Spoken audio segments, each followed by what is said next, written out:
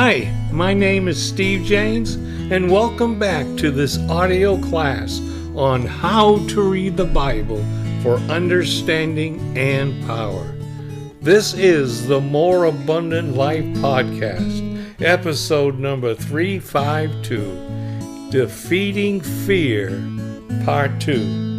In this session, we're going to look at and learn what changed Peter and the other apostles from being men full of fear behind closed doors to being men full of boldness.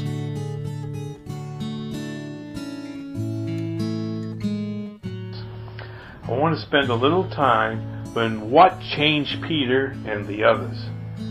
And we read this verse before, but in the Gospel of John, chapter 20, verse 19, there's all those apostles behind closed doors for fear of the Jews. 2019, John 20:19. And it says, "Then the same day at evening, being the first day of the week, when the doors were shut, where the disciples were assembled for what? Fear of the Jews, Jesus came and stood in the midst and said to them, Peace be unto you." Jesus Christ, with that fear that those guys were seized with, said, peace. Have peace. Be at peace. But you know what? They were behind closed doors for fear of the Jews. They were fearful of the Jews. What we're going to see is what changed these men from being full of fear. Well, let's look at Acts chapter 2. Very next book, just a few pages. Acts chapter 2, in verse 4 says, "And they were all filled with the Holy Ghost." It's talking about the 12 apostles, the same people that were behind closed doors for fear of the Jews. They were all filled with the Holy Ghost and began to speak with other tongues as the Spirit, which is God, gave them utterance. They got born again. This is the record of the first time anyone ever got born again. 50 days earlier, they're behind closed doors. Fear of the Jews. This day here, they get born again. And look at verse 14. "But Peter, standing up with the 11, he lifted up his voice, and he said unto them, Ye men of Judea, and all ye that dwell at Jerusalem, be this known unto you, and hearken unto my words." Does he sound like he's afraid now? No, he doesn't. He doesn't. Look at verse 22. "Ye men of Israel, hear these words. Jesus of Nazareth, a man approved of God among you by miracles and wonders and signs, which God did by him in the midst of you, as ye yourselves also know, him being delivered by the determination of counsel and the foreknowledge of God, and ye have taken by wicked hands, and have crucified and slain." The same people that he was afraid, he says, you took them, you crucified them, you slain them. Wow. Doesn't sound like he's very fearful anymore, does he? No. He's not fearful at all. He says, hey, you guys did it. What changed him? It was the being born again, receiving Holy Spirit, information from Jesus and God by revelation, and Jesus telling them, hey, on this day you're going to be able to get born again. And you're going to see the go sign. And then you're going to believe and have trust in God. And so when it happened, he did it. He got born again. He got Holy Spirit. He changed his mind to believe what God said was true about him. He had the go sign. It's not the stop sign. It's the go sign. And he said, you guys have done this. You did it. If you go to a school where they teach you how to preach, they say you never use the word you. You always say we. Peter must have gone to the wrong school. He went to the school where he said, you guys did it. Pretty wild, huh? Look at Acts chapter 3, verse 1. We're going to read this whole record just to see what happened to these men once they got born again. "Now Peter and John went up together into the temple at the hour of prayer, being the 9th hour. And a certain man lame from his mother's womb was carried, whom they laid daily at the gate of the temple, which is called Beautiful, to ask alms of them that entered in to the temple. And who, seeing Peter and John about to go into the temple, asked an alms. And Peter fastened his eyes upon him with John, and said, Look on us. And he gave heed unto them, expecting to receive something of them. Then Peter said, Silver and gold have I none, but such as I have give I thee. In the name of Jesus Christ of Nazareth, rise up and walk. And he took him by the right hand, and he lifted him up, and immediately his feet and ankle bones received strength. A miracle of healing. Peter said, Get up, and he got up. And he, leaping up, stood and walked and entered into the temple, walking and leaping and praising God. Now, I know you guys all know this, but people who can't walk don't walk around leaping. But he was leaping and praising God. And all the people saw him walking and praising God, and they knew that it was he which sat at 4 arms at the beautiful gate of the temple, and they were all filled with wonder and amazement at that which had happened unto him. And as the lame man which was healed held Peter and John, all the people ran together unto them into the porch that is called Solomon's, greatly wondering. And when Peter saw it, he answered and he said unto the people, Ye men of Israel. Doesn't sound like he's fearful, does it? He walked with the power of God, saw this man, says, Silver and gold I have none, but such as I have, I'll give you. And I can give you the gift of healing. And boom, he got healed. And now everyone's going, wow, this is pretty cool. And they're all running in to see him. And then Peter says, and when Peter saw it, he answered, he said, Ye men of Israel, why marvel ye at this? Or why look ye so earnestly on us, as though by our own power or wholeness we had made this man to walk? The God of Abraham, and of Isaac, of Jacob, and the God of our fathers has glorified his Son Jesus, whom ye delivered up, denied him in the presence of Pilate. Then he was determined to let him go. Pilate wanted to let him go, but you guys wanted to crucify him. But ye denied the Holy One and the just, and desired a murderer to be granted unto you. And you went ahead and you killed the Prince of Life, whom God, what? Raised from the dead. Whereof we are all witnesses. We all know this. In his name, through faith, or believing in his name, hath made this man strong, whom ye see and know. Yea, the faith, or the believing, which is by him, hath given him this perfect soundness in the presence of you all. And here he is, right here, by the way. And now, brethren, I want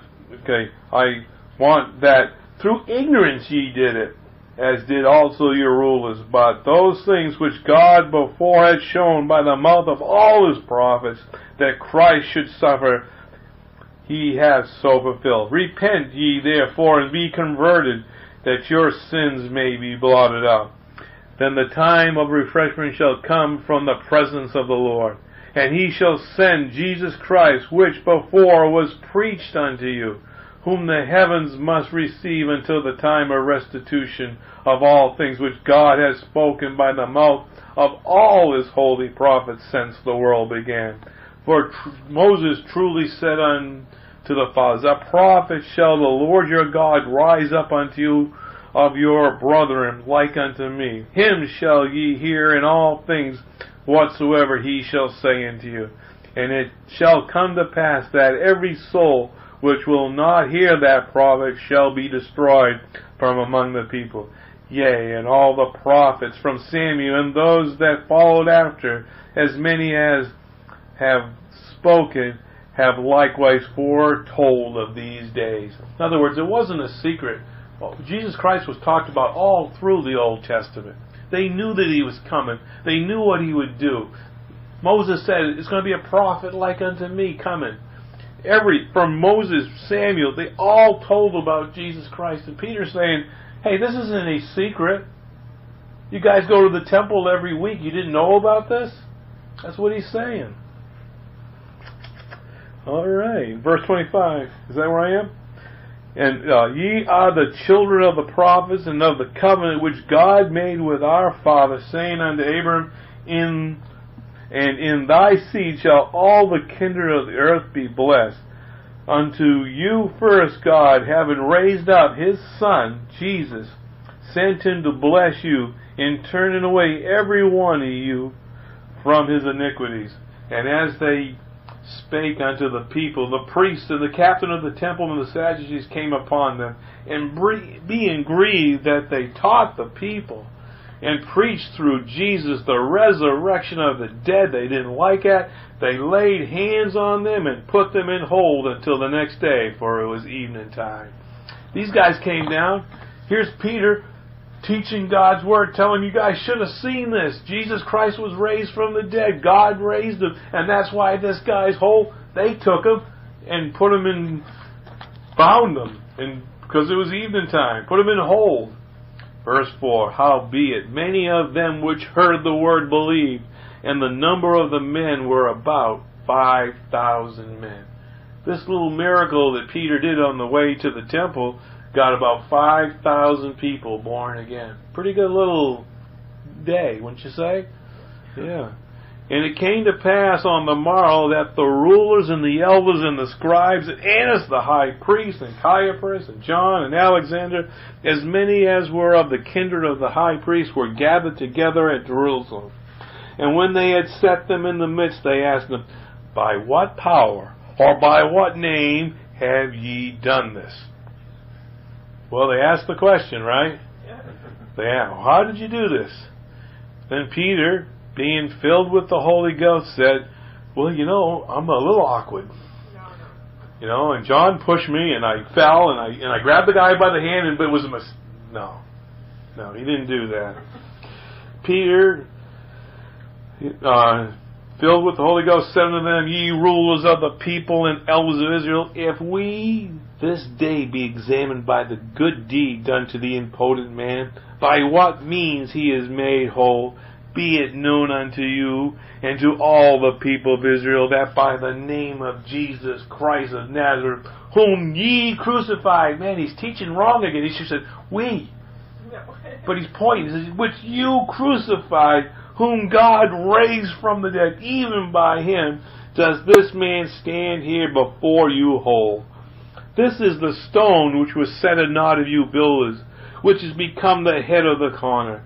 Neither is there salvation in any other, for there is none other name under heaven given among men whereby we must be saved.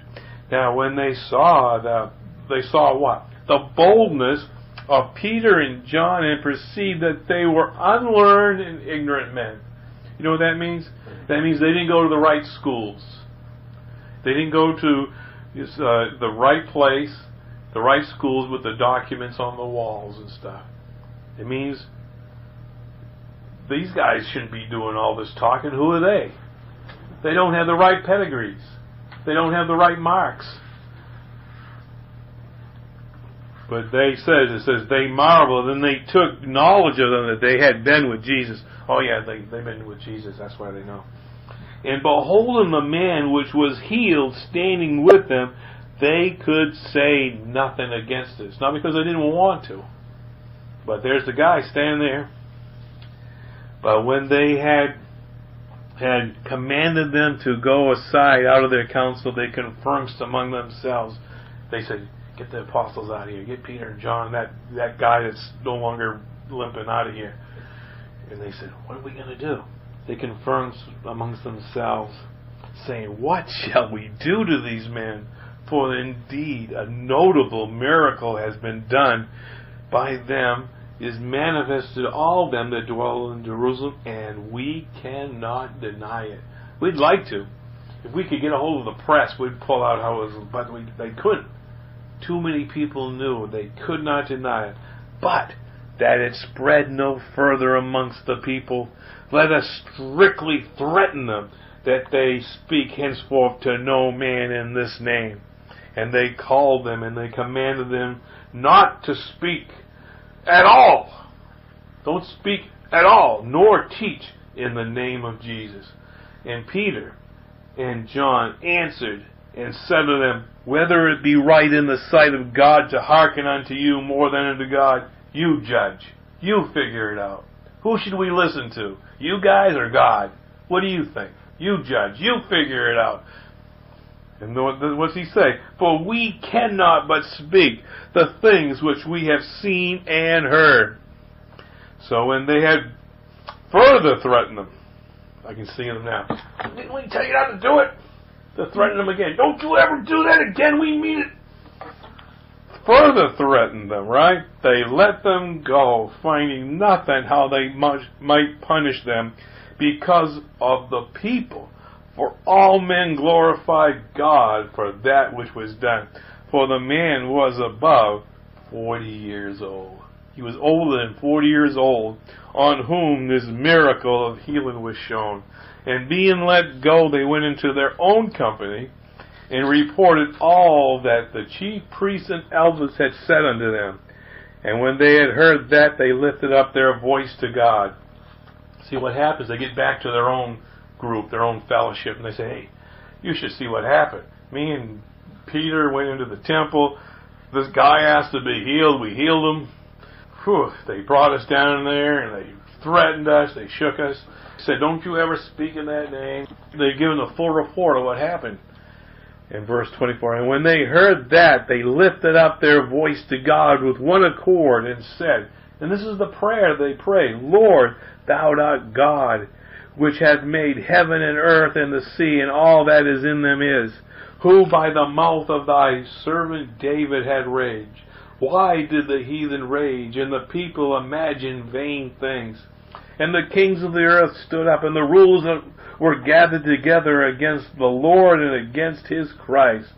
For of a truth against thy holy child Jesus, whom thou hast anointed, both Herod and Pontius Pilate with the Gentiles and with the people of Israel were gathered together, for to do whatsoever thy hand and thy counsel determined before to be done. And now, behold, Lord, their threatenings. God, you see, they're threatening us.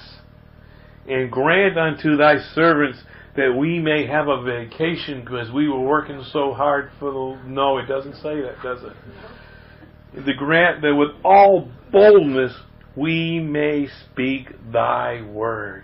Now, you would think they would ask for a break. I mean, here they are, out working hard for the Lord, getting shook up a little bit, thrown in prison, let go. You would think they'd say, give us a break. But that's not at all what they asked for. They asked for the thing that got them into trouble in the first place. Boldness. Boldness got them in trouble in the first place, and they said, God, give us some more of that boldness. We want a little more boldness.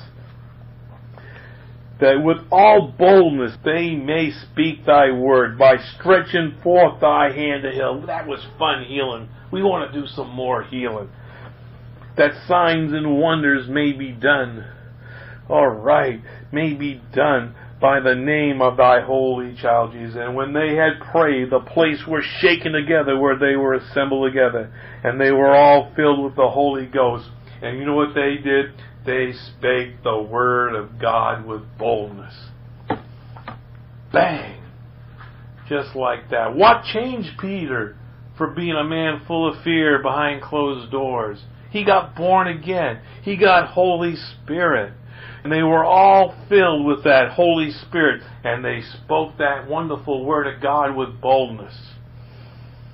The new birth, which is the power of the Holy Spirit.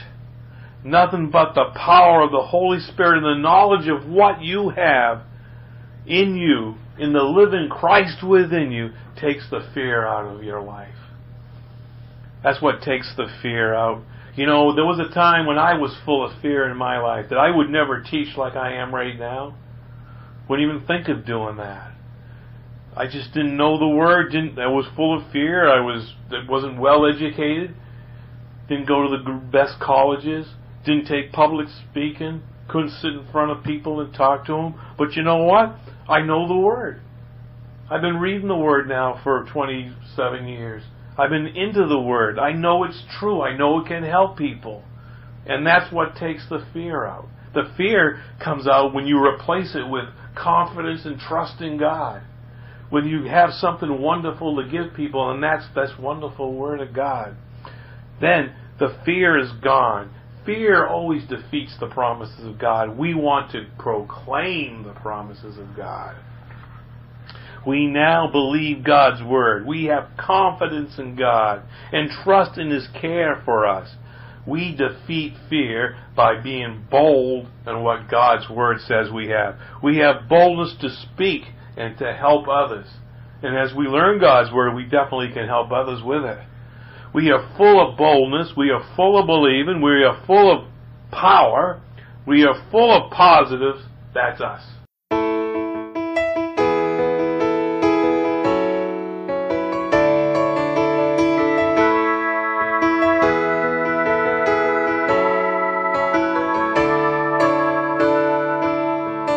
Half till you made me whole like a diamond in a lump of coal. I was dark till you made me shine when you rescued me in the nick of time.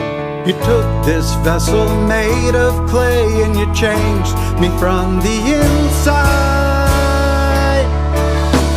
Oh God, you are my life, you're my shining path in the dead of night. When I lean on you, you will lift me up. I will drink good things from your loving cup. Oh God, you are my God. Oh God, you are my God.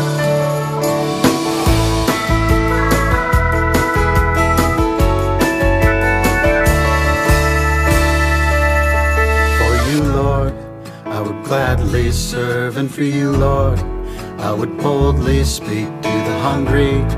You give words of life to the broken. You give rest and peace. You've given us the good news of your Son. He has risen. Oh God, you are my life. You're my shining path in the dead of night. When I lean on you, you will lift me up. I will drink good things from your loving cup. Oh God, you are my God. Oh God, you are my God. Oh God, you are my God. Oh God, you are my God. Even though you know my frame, you chose to love me anyway. When I fall or when I fail, your grace prevails. Your strength prevails.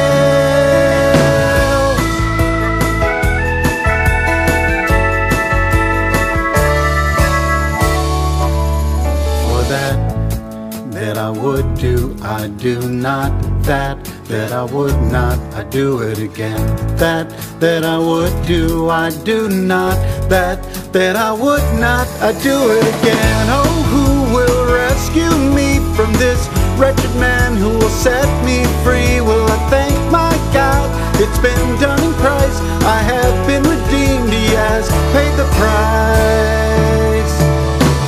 Oh God, you are my life. You're my shining path in the dead of night. When I lean on you, you will lift me up. I will drink good things from your loving cup. Oh God, you are my God. Oh God, you are my God. Oh God, you are my God. Oh God, you are my God.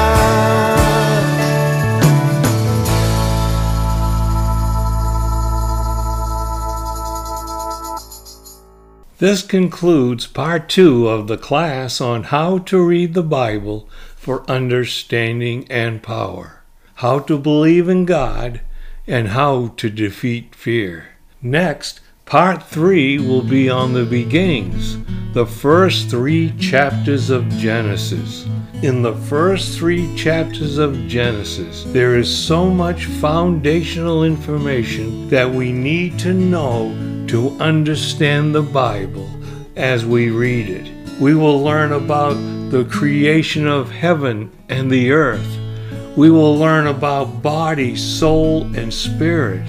We will learn about the great war in the heavens, and we will learn what really happened at the fall of man, the loss of Holy Spirit, and the need now to regain what was lost at the fall of mankind. All this is made known to us in the first 3 chapters of Genesis. That's what we're going to get into next.